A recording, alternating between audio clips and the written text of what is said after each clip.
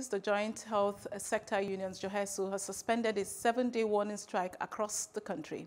In a statement issued by its national president, the health workers comprising 5 unions under JOHESU and the Assembly of Healthcare Professional Associations were expected to resume work on September the 21st. JOHESU also accused the federal government of resorting to intimidation and blackmail of its members using all forms of faceless organizations rather than negotiating with the union. The health workers had embarked on the warning strike on September the 14th following the failure of the government to meet their demands.